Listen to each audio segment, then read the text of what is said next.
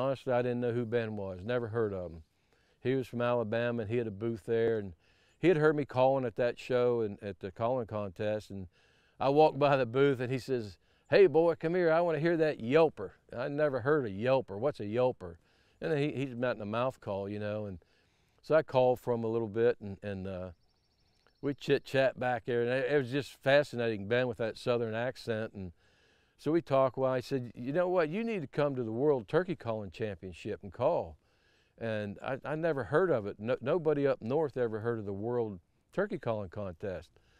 So the next thing you know, Rob Keck, he invited Rob Keck, myself, and Dickie Smith, the guy that helped me make calls, or he made the calls that helped me win some of those competitions, him and Chet Lesh. But we all jumped in a plane and went down, and that's where it really started. I mean, I got thinking about it there a while back, the little things in your life that can make a tremendous difference.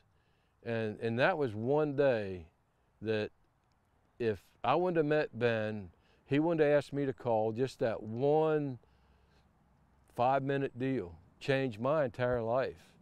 And it was, jumped on a plane, went down there, we called in the world, and I was leading the thing the first round, and Rob Keck beat me by 1 point the second round.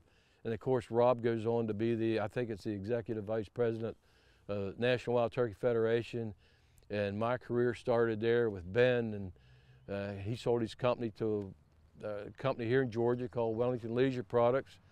And then they've heard of Tinks Deer Lures, and of course they bought that, and next thing you know, I'm working for Tinks, and my career started. So, but that one little time there, I mean, 5 minutes talking to Ben changed, got me into a whole career of hunting.